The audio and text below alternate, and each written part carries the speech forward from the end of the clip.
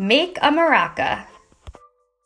Hi everybody, come join my daughter Ella as she makes a maraca out of a used paper towel roll.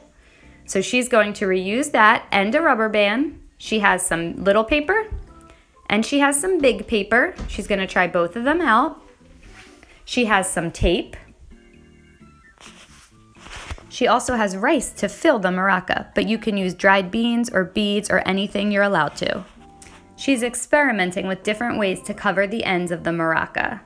So first she's using a little piece of paper and a rubber band.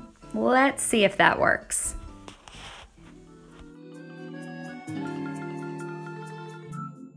That wasn't quite big enough, so now she's using a bigger piece of paper.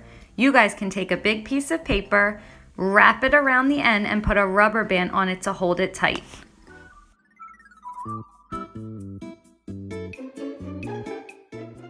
Ella decided that she wanted to tape the paper onto the ends because she likes the look of our bright orange tape. She's trying to cut a circle out to see if it fits the end of the paper towel tube. So let's see if that is the best idea for how to cover the end of her maraca. Maybe not. She's going to use a bigger piece of paper to tape onto the end of her maraca. If only she can rip the tape. Now she's going to turn the maraca over and pour her rice into the open end.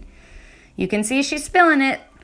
You can use a funnel or a piece of paper rolled up to help you. Ella started going a little slower and then she got it in just fine.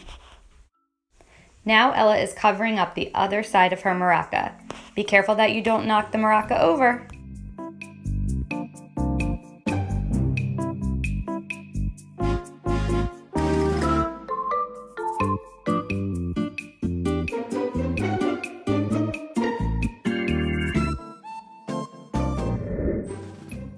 It works!